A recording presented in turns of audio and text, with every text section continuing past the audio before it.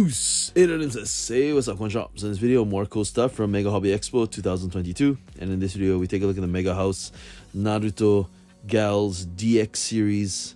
And this is the Temari version 2.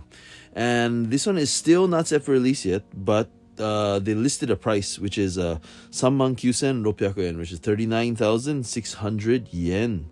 Little expensive, but it's a really good looking figure though. Like the pose is great, and yeah, from certain angles, I don't know, I thought it was pretty amazing. But great figure, and the base is cool, and overall great figure. Just a little expensive, but I think might be worth it, I think. But anyway, let me know what you guys think. Feel free to rate, comment, and subscribe, and see you again soon. Domo arigatou gozaimasu. Mata aimashou.